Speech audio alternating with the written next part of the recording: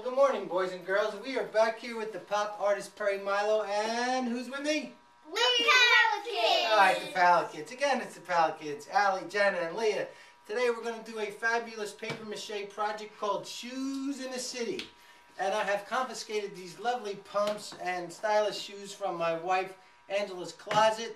And the kids are going to use some Celluloid clay and some fast mache, some Elmer's glue. We're going to make an untraditional paper mache mix that we're going to show you how to do, and they're going to start doing their molds. We're going to put that together, and when we come back, we're going to show you the first segment of this amazing paper mache Shoes in the City project where the kids start putting that mold together. And we'll be back with Pallet Kids.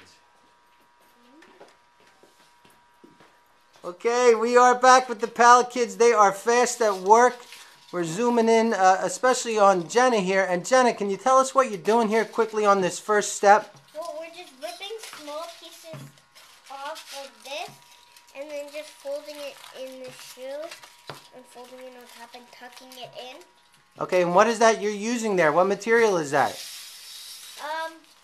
Tin foil maybe? Yeah. Okay, we'll give you a quiz later. And Allie, how's yours coming along? You're using a pump too? Yep. Okay, and there's Jenna. She's using more of a Leah. Sorry, Leah. All right, Pallet Kids, back to work. Cut. Now you can see the children are using the aluminum foil and actually some blue painter's tape to keep the foil around the shoe to create the mold.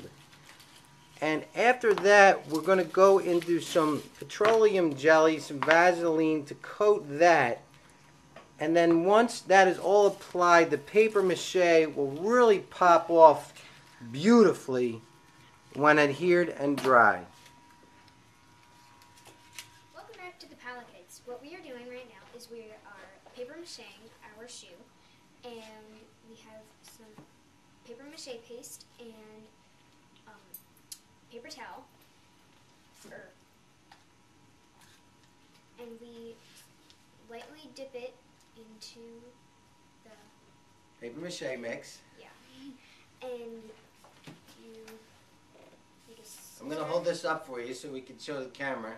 So Allie's wiping off the excess of the paste with her fingers like a scissor, and you can see she's really developing some nice layers on her shoe. And the more layers you have, the thicker you build this. When we go to get this off later, whether cutting it with scissors or by hand, it's going to form a strong mold. And you can see Allie's actually done the entire shoe. So it's going to be a full 3D form when she's done.